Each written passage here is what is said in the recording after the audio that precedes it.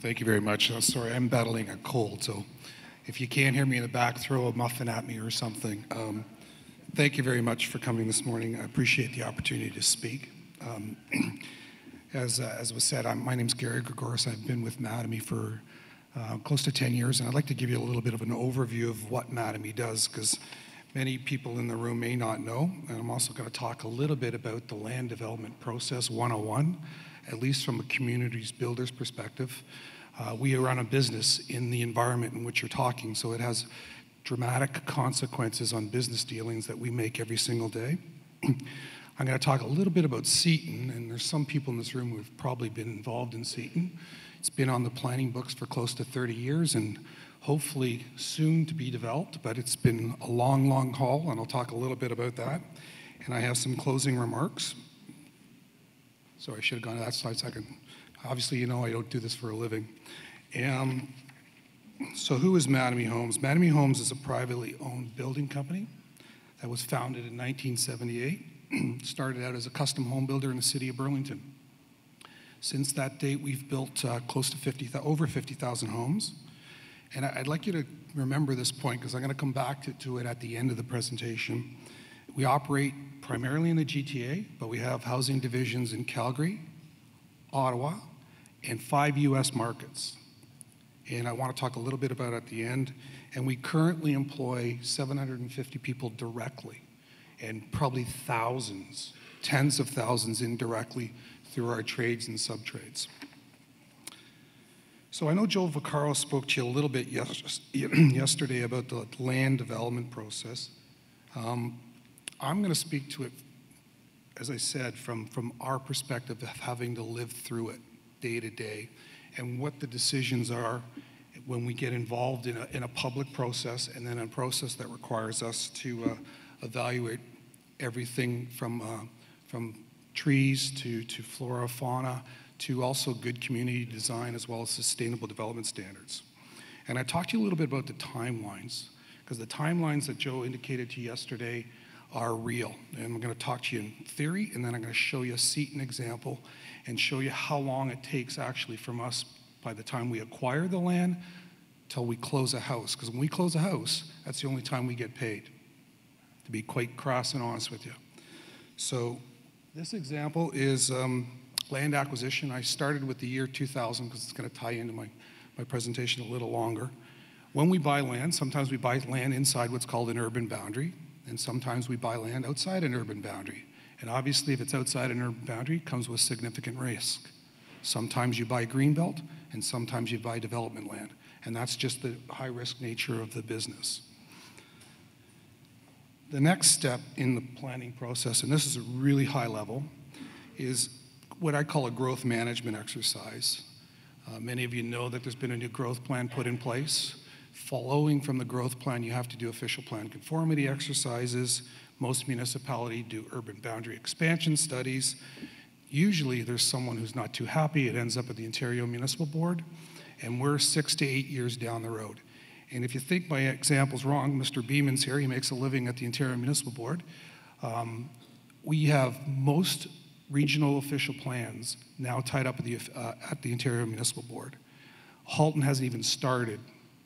Durham just finished. York's in the process. Kitchener-Waterloo's finished, but they've appealed it to the courts. So the entire planning process that I'm speaking about is hung up either in the courts or through the process of a conformity exercise. Now, I'm trying to operate a business, and we have thousands of people employed, and we're trying to have an even flow of production, just like Ford Motor Company.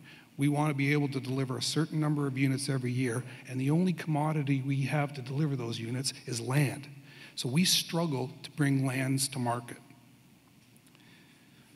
After you are lucky enough to get your lands inside an urban boundary, municipalities do what's normally called a secondary plan. I don't know how many planners in the room. I'm sure most of you have been involved in one, though. And this is really where the rubber starts to hit the road for us. This is where we start looking at how the community is going to be laid out. We also start evaluating through, there's acronyms up there, MESPs, FSRs, Master Environmental Servicing Plans. And really that's where we do a ton of work on monitoring, assessing, 4-season inventories of flora, fauna, and really that takes typically 3 to 5 years. It actively involves municipalities. It actively involves conservation authorities. They are, in my opinion, part of the gatekeeper of the process. M&R gets involved. I don't know if Tom's here, Mr. Farrell, but he's involved in 2 big communities that I was involved with in both North Oakville and Brampton. They're all involved in this process. So you can see how long it takes us just to get to what's called a secondary plan. And we can't go to sale yet. The next step in the process for us is what's called draft plan approval. Draft plan approval is the only time we can legally sell a house. And I'm probably 11 to 15 years in process, and I haven't even started my sales program yet. And then I have 2 to 3 years, because generally speaking, we have to do EAs for roads and pipes to bring external services to the door. And then I have 1 to 2 years to actually build the internal roads, parks, schools, etc. And then I have to actually build the house. So that takes close to a year. So I'm somewhere between 15 and 22 years away from development. And you think if I'm exaggerating, I'm going to show you an example. I am not. I've done this for many, many years, and I know three communities that I could use this as an example, North Oakville being one of them. So here we have the meters running. The meters running when we bought the land in 2000. And we are now 15 years of interest and mortgage on top of that property. You can understand how expensive the land process becomes, and ultimately, it's you and I that suffers, because it ends up being passed on to the home buyer, and it ends up being passed on to that business. So we have an affordability issue that I'm going to talk about in a moment. Many of you probably have never been through the land development process, so I want to give you an example. So I'm going to show you, if in a greenfield setting, a 100-acre parcel of land, and what happens through the process, and how much of it's actually set aside for what I call a public taking. Some of it's required, but some of it is negotiated, and that's generally speaking the first component. And that's your NHS. NHS, in my experience, averages around 30%. Seton, which is a provincial plan, is around 50%. This is the trees, this is the valleys, this is the floodplains. And then there's some, I'll call it, negotiated components of an NHS, and that would be the linkages and the buffers. And we have several debates, lengthy, sometimes at the Ontario Municipal Board, as to how big that green is. But out of every 100 acres, at least 30 acres is being set aside for green on average. Next comes the roads. That's usually around 20, could be higher in neo-traditional plans, but that's around 22% in my experience. So I'm at 52% set aside for public use. Stormwater management ponds, they've been creeping and getting larger and larger. As we go to regional storm controls, they've gone from 5%, I've used 7, but I've seen them as high as 10% set aside. So storm ponds do have an impact on how much land's remaining to be developed. 2% is your schools, your high schools, your community centers, your fire, police, ambulance, all necessary requirements of building a complete community. That's the 2%, and the remaining lands is 34%. So 66% of 100 acres, or 66 acres out of every 100, goes to some use that goes to the public eventually, and 34% is set aside to actual develop. I think you can understand why we get a little ornery when we get at the back end of the process and we're being asked for more takeout. We've just spent 15 to 20 years going through a process.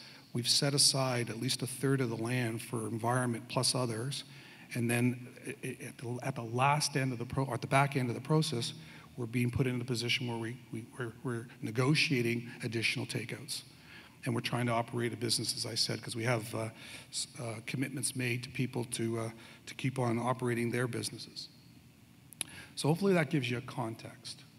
Don't want to sound too draconian, but I'm the developer, and that's what we do for a living. Seton. I'll just leave that schedule up for now, and I'll speak to my words because there's a lot of words associated. But Seton's if any of you were involved in the Oak Ridges Moraine, which I was, these lands, for the most part, were part of the land exchange between the province and the private landowners that owned what was called the pinch point in the Oak Ridge and Moraine, basically between Maple at Yonge Street. And these lands were exchanged between ourselves and the province in and around 2000. I'm probably off by a year or two, but in and around 2000. And Seton is very big. It's about 3,000 hectares, or about 7,500 acres. As I said earlier, about 50% of it has been set aside for a natural heritage system, and it's planned to accommodate 70,000 people and 35,000 jobs. Probably is going to take beyond 31 to build it out.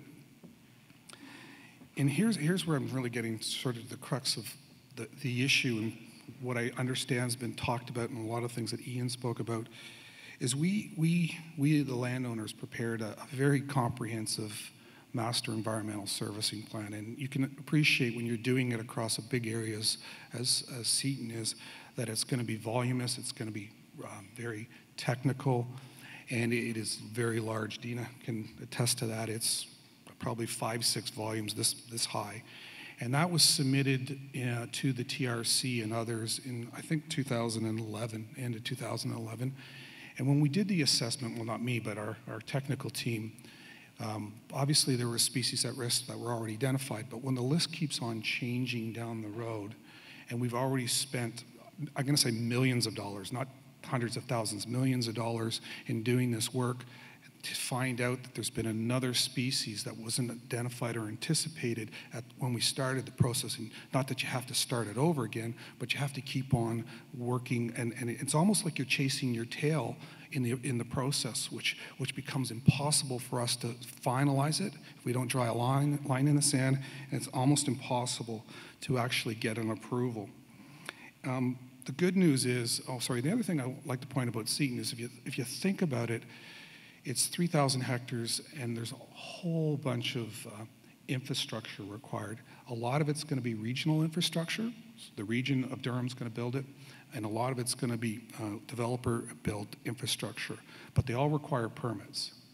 So the coordination and permitting process for 3,000 hectares is going to be, I think, one of a kind in the province. And I think it's great we're talking to MNR, maybe not soon enough, but the fact that the door is open and we're discussing how we're going to approach this issue is great. But we can't keep on changing the process at the back end. And for me, the secondary plan's the back end. I just spent 15 years getting to the secondary plan, and now we still haven't finished, and it will never finish because I'm not draft approved, or I'm not registered, or I'm not building homes and roads. So that's probably part of the big issue or challenge that the industry faces when dealing with the ESA. So there are possible solutions. I'm sure I've just highlighted 3, but for the planners in the room, I guess, anytime you look and make a planning decision or you're building a complete community, there's really 3 pillars. There's 3 pillars in the planning process. There's the environment, the economy, and there's the social aspects of developing a community. And I think, unfortunately, the ESA, because of its very nature, upsets that balance. The environment trumps, and the other 2, in my opinion, suffer. And I think that leads to bad decisions. And it's not what's contemplated in our planning documents. It's not what's contemplated in our growth plan. Because I think the economy always sits at the back burner of these decisions. And I've heard environment first principles since the Oak Ridges Moraine, and they usually win. And I think that leads to, unfortunately, some decisions that I don't think are bode well for our future. I'll talk a little bit about that in a second. I think transition is a key to the implementation of the ESA. I think we have to stop moving the bar. I think we have to set a line in the sand and let us, at some point in time, say, okay, we got to move forward now, because I don't think we'll ever be able to get out from underneath that. And I think Ian talked about it, and I welcome those comments, that we need a more streamlined and predictable mitigation process. I wasn't too enamored with what he was talking about, the let's make a deal kind of process, because we just made a deal 15 years ago by giving up 30% of the land. And the let's make a deal will never stop. So I appreciate what you're saying, and we've done it because we have to move on with our business, but I just don't like it at the back end of the process. The other thing I was thinking about, which is, I don't know if anyone else, and I didn't put it up on this slide, but when I was driving in today, we have a provincial facilitator's office, Paula Dill, many of you may know. Dale Martin used to be really good at it, and I was thinking, we need a champion. We need a champion when the industry hits a wall with this stuff, and we need someone who I think can break through the log jams. And maybe that's a suggested solution, that we have someone, whether it's an M&R or in the provincial facilitator's office themselves, who can help us break the log jams, because we have too many jobs, too much economic stimulus at risk to be sitting and waiting. My closing remarks. Please recognize that lands in the improved urban boundaries are a limited resource and are non-renewable. And many people don't treat it that way in the process, and I'd really like to drive home that point. The land development approval process in Ontario is complex, lengthy in experience. It is not conducive to doing business. And I have a prediction that it's going to choke out all the smaller organizations, all those small entrepreneurs, all those smaller home builders. This isn't their core business. They can't and don't have the wherewithal or the ability to deal with this kind of complicated process. We will choke them out. And you know, it's great for one of the bigger developers to say, you know, no competition, but I don't think that's healthy. We all need a job and we all need a place to live. And when the smaller entrepreneurs are choked out because the process is too complicated, Houston, I think we've got a problem. Obviously, this delay translates into additional costs. If we buy land in 2000 and we don't close a house in 2016, that cost goes somewhere, and it goes to you, the consumer. And it's reflected in our high house prices. You don't have to read the papers too much to understand that housing affordability for first-time buyers or others is going to be, and is about, beyond the stretch of most people. Last time, and also the other thing, many of you probably don't know, but the housing starts, at least for grade-related product, single detached homes, has fallen significantly in the last 10 years. And that's not because the market's not there. Sure, there's change in policy, that we should be growing up and not out, and no one's opposed to those, nor are we. But the biggest problem is that we can't bring the communities to market. I just gave you an example of Seton. I could talk to you about Brampton. I could talk to you about North Oakville. I could talk to you about Aurora. These have all been land holdings that we've had. Most of it was bought inside the urban boundaries, so there wasn't even a risk there. We just can't bring the land to market, and part of it is the responsibility of the people in this room, including myself. If we don't work together, we're in a serious world of hurt.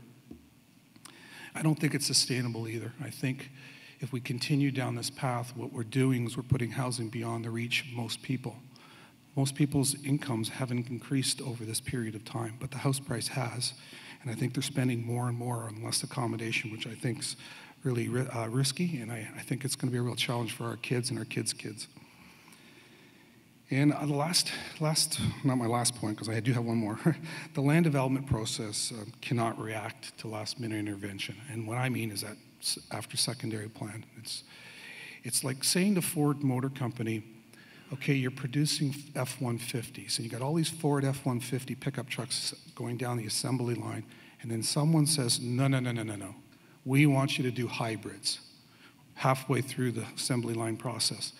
And Ford can't react, nor can we. And that's why I say if we can have more predictable, upfront, clear, concise rules on the ESA, that'd be greatly appreciated from our perspective. I'd finally like to end with a prediction on the next candidate species at risk, expected to be assessed by Casero in the not-too-distant future.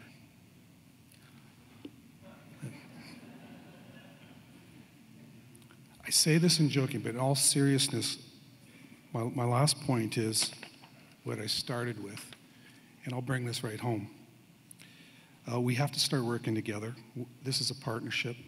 We're trying to build Ontario. And if we can't build Ontario in a cooperative way, what happens, and I indicated that Mattamy Homes is looking at 5 US markets, Calgary, we're already there, and Ottawa, and this is just the start. we are investing heavily outside of the province of Ontario. And that is a problem. It's great for us. You can't put all your eggs in one basket, which is what we've decided to do. And part of that is good business, but part of it is because we can't bring our communities to market. And I think it's real shame when not only our company, but many of the other leading developers in our province are looking to other opportunities to do business. We're going to be, as I said, and I don't want to leave on a completely somber note, but we're going to be in a world of hurt. And I don't think it's going to be helpful for the environment, and I don't think it's helpful for our children and our children's children. Thank you.